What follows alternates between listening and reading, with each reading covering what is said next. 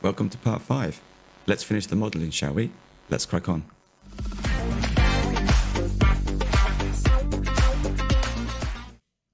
Okay, let's start by making the decorative badge on the flip side to the meter.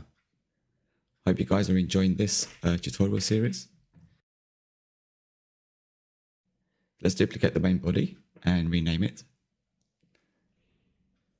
And reduce the subdiv viewport levels to 2 and apply the modifier. We did this in the previous part when we made the decorative metallic chrome parts, so you'll be familiar with the process. Now we don't need a lot of geometry, at least all of this anyway, so let's delete most of it and just keep the area where the badge will be. So just fast forward through this and also delete half of it as well. We don't need that.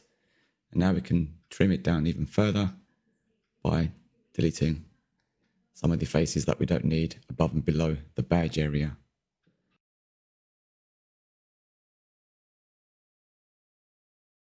The next step is to place the 3D cursor somewhere in the middle there. So Shift S, cursor to selected, and then add a cylinder.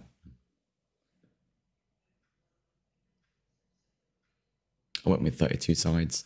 So from a side view, you just want it to fit snugly inside the badge area. Something like that. And we're going to use the ball tool add-on. So select both objects and press Ctrl numpad minus.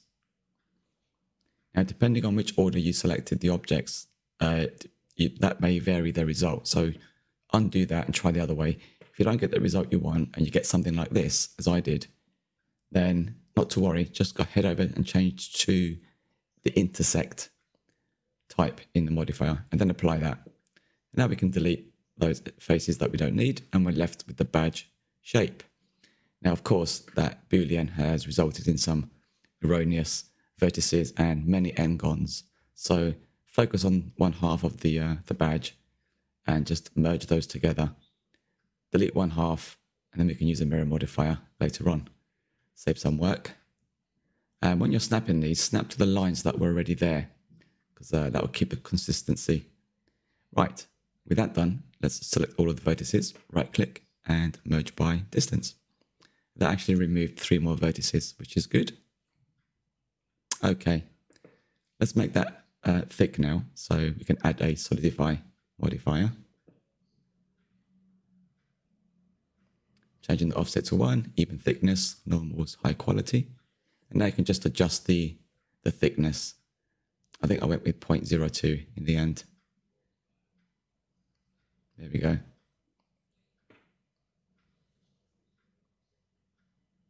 Okay, so I'm happy with that.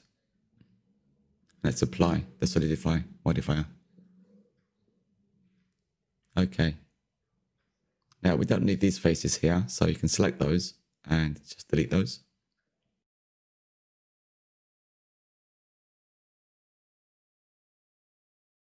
Right, so now just work your way around and select all the outer edges and increase the mean bevel weight to 1. And of course, with that, we can add a bevel modifier. Use the limit method to weight, profile, set to 1, segments 2. And now we can just adjust the width, the amount of the bevel that we want. So it helps to turn the wireframe on so you can see exactly what's happening there. Now let's add a subdivision modifier and increase the viewport levels to 2 as well. Let's turn off the wireframe. That's okay, but you can see we've got a slight jaggedy bit just here at the top and the bottom where these vertices are really close together. So we need to just merge a few more there.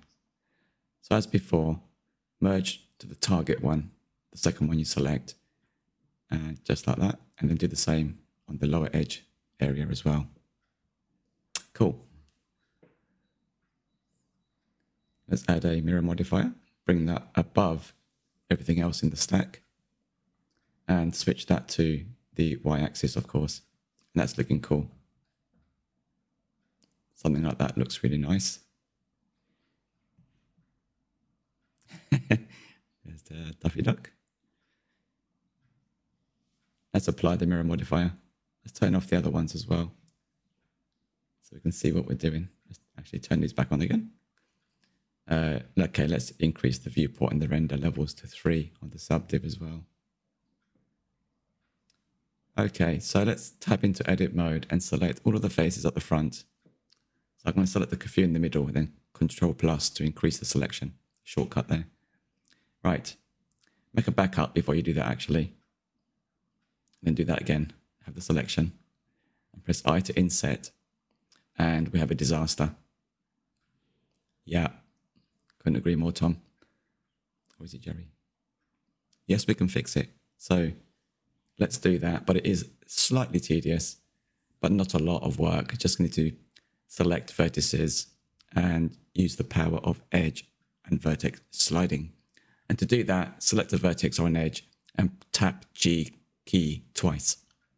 So GG, and slide along edges. Again, I'll fast forward through that because it's a little bit tedious to watch. Again, focus on the one half because we can just delete the other half now actually and use the mirror modifier again. Almost there. Might as well do this edge just like that. Remember to press GG to keep it all nicely uniformed. And then select one half and delete it.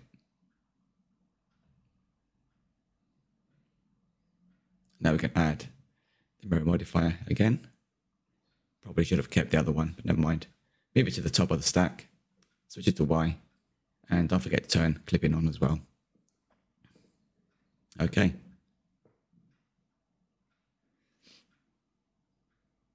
Let's apply the mirror modifier once more.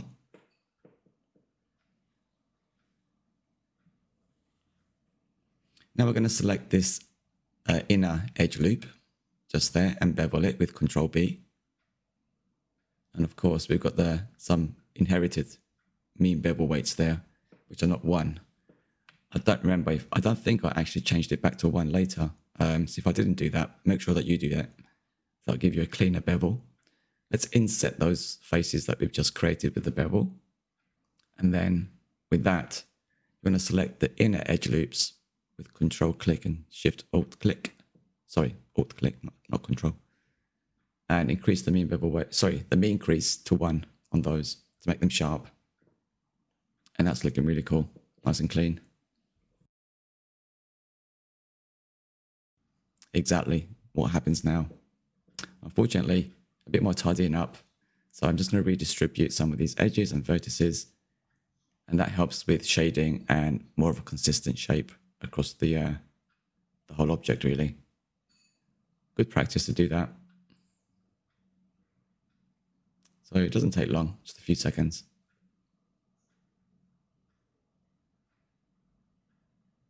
Don't worry about the odd end gone here and there. That'll be smoothed out by the subdivision modifier. Once more, a backup. It's always a good idea. Okay, let's get to another part now. Let's make the screw head. So I'm going to use a cylinder for that, using 16 sides. And let's position it roughly in this point here. Let's give that a quick rename. So tap into edit mode, select the top face and just bring it down. And then press E to extrude and pull it up.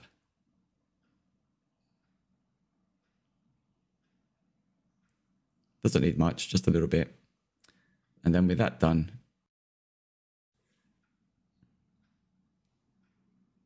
actually before we do that, let's just select the bottom face and press I to inset it, then delete that face. Although you don't have to delete it. In hindsight, it may not have been the best idea. But anyway, getting back on track, select the top face, inset it with I, and then bring that up just a little bit. And that will create the profile of our screw head. Very basic, of course, much easier to work with. Right, let's select these vertices here and press J to join them. That will create an edge between them. And select that edge loop now that we've just connected. And Control B to bevel it.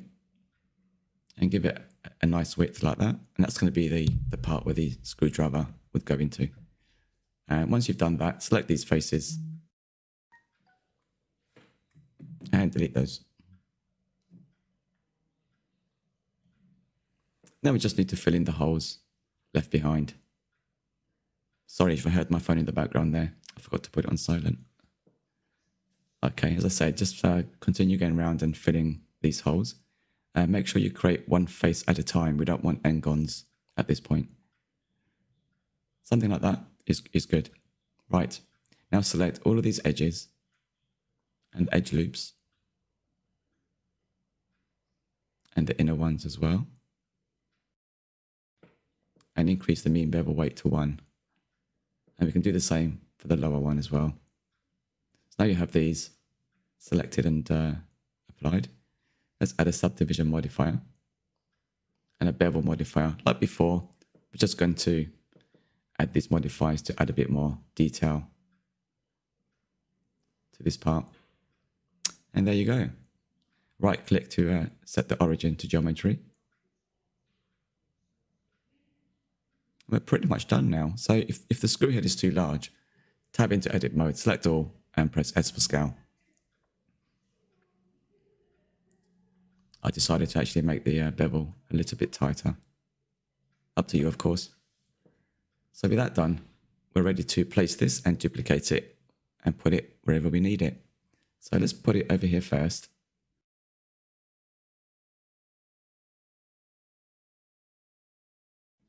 I think sometimes it helps to turn the shadow on in the overlays, just so we can see how much contact we're actually getting. And there you can see we have the hole that we made earlier. As I said then, you don't have to delete that face that we deleted earlier.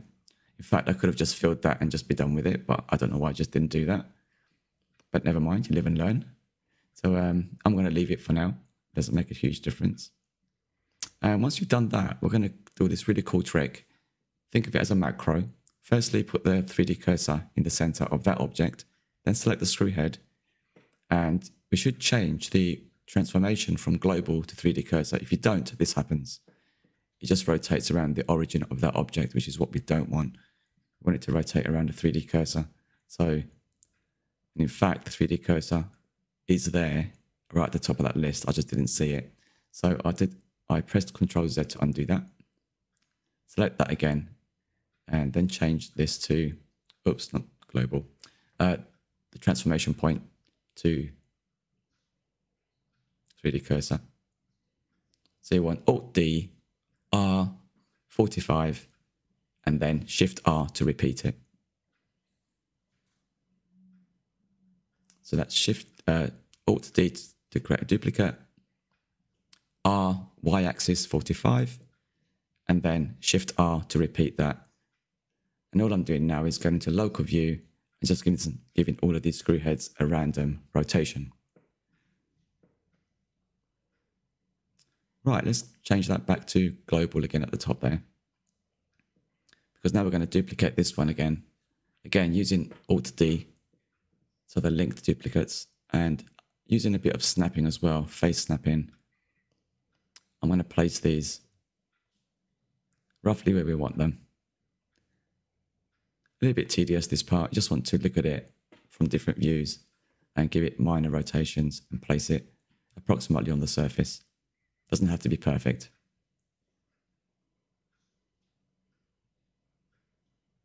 Yeah, a shortcut there is a shift right click, and that would target the 3D cursor onto the projected surface that you've clicked on. And then you can do Shift S selected to cursor, selection to cursor, I should say. That gives you a quick teleportation of your object to that location. So here we're just adding the screw heads to the back of the grip, then the front as well as the meter element, of course. And with that done, I think that's pretty much it for the screw heads. Of course, you feel free to put them in more places if you want to. Let's quickly make this glass object that's going to sit in front of the, obviously on the face of the meter. So a little bit fiddly this one, because you've got the back plate where we're going to ultimately add a texture map of whatever you want really. Now in edit mode, you could have just simply added a cylinder. I should have done that. I chose to duplicate an edge loop, trying to be clever, and then extruding that and giving it some thickness and all sorts. As I said, feel free to just add a cylinder, exactly the same thing. And a quick fix here, I noticed this one was facing the wrong way. So I just quickly fix the face normals on that object. Right, back to this pesky glass, which I way overcomplicated. So sorry about that. Make space for the glass because it will have some thickness. And of course, that needs to be in front of the needle. So do what you need to do. Very simple. Just position that in the right place. And origin to center, of course. Like I said, probably easier just to create a cylinder.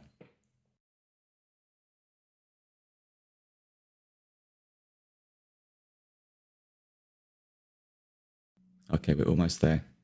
I was trying to get the alpha transparency to work in the viewport. For some reason, it wasn't working. I did something wrong somewhere. But anyway, I want to check that it all looked good.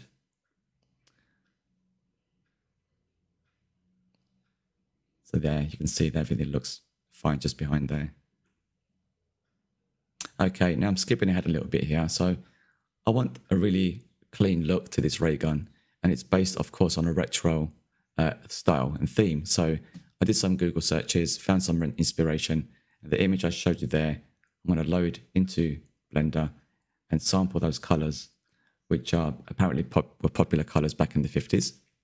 They're really nice. So I'm just going to sample each of those for various parts of the ray gun. Feel free to make your own colors, of course. So I will be making other materials, of course. And again, you can just feel free to do what you like with those. And that will include things like the gaskets, the rubber, the glass, the cloth material, which is very basic in itself. The ceramic part with those 3 ribbed things, that's the ceramic pylon thing. So yeah, very simple materials at this point, mainly using metallic, set to 1 of course, and roughness of 0.25, pretty much for all of it. But I'll just play this out.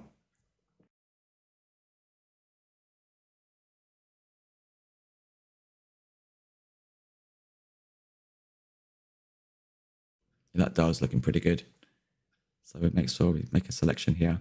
Add additional material slots, of course, as you need them, and assign those other materials to the selected faces.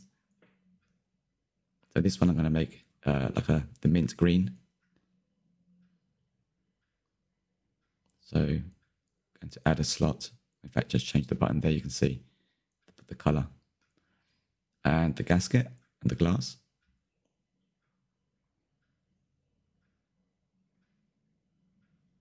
So all I'm doing here is selecting existing objects and using materials I've already created and just selecting them from the drop-down list. You don't have to make 5 different metallic materials for the same thing.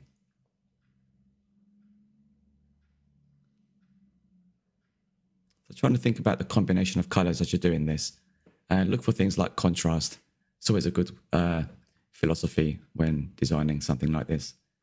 So you have contrasting colors next to each other. So I'm going to make this part actually orange.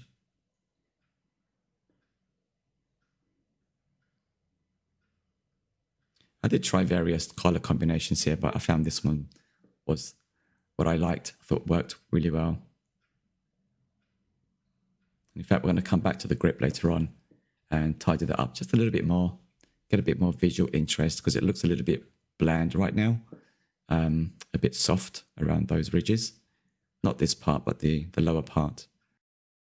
What I'm doing here is making selections and applying different material slots to those faces that I've selected. Very important, don't forget to click the assign button.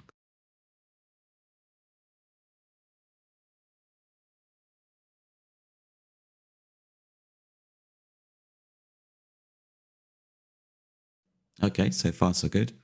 Let's finish off applying some more materials to the other parts that's still white.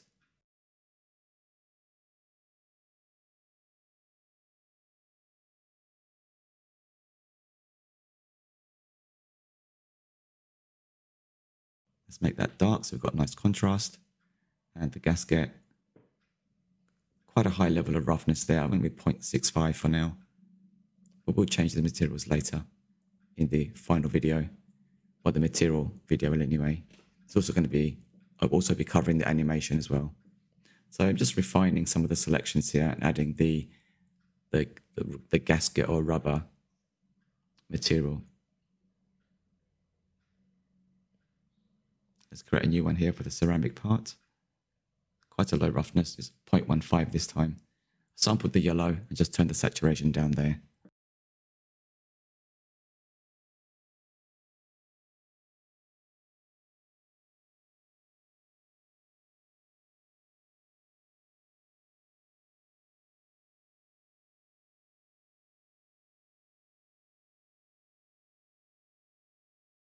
Yes, in this instance here, I had to move the glass out of the way. So I copied its location value from the side menu. I can paste it back in again afterwards. So it goes back exactly where it should go. As you can see, when you model something like this, the objects add up, and it could take 5-10 minutes to actually do this part. Just going through and selecting faces and objects and applying materials. Once you've done it once, that's all you need to do. You don't do it again. So let's create a new one here for the badge decal. And I will UV unwrap that in the next video. Okay, so as I mentioned earlier, I'm going to revisit the grip. So I wasn't happy with how soft that looks. So I'm going to really tighten up these bevels. Yeah, it does look bad. So I'm going to tighten up these gaps here and bring them closer together. So literally pinch these together like that.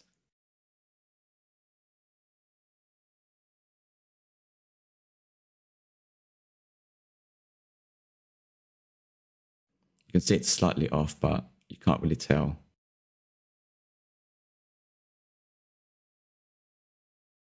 And of course, we need to bevel these edges as well. So at the moment, they're being subdivided. So I'm adding a manual bevel with Control B. Now I'll create an inset here as well. So Alt E, extrude faces along normals.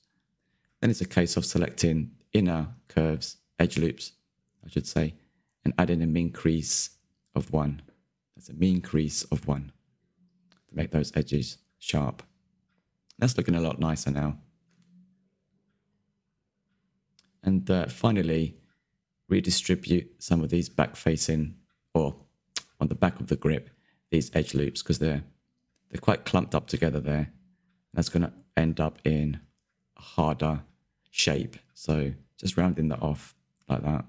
Got some more beveling to do here. There we go. And finally, we can add the dark material inside those parts there as well. Make that part silver actually. Maybe, there we go. Make that dark as well. And do the same for these parts here. That's better. Right, that concludes part 5. Join me in the next one. See you then. Bye for now.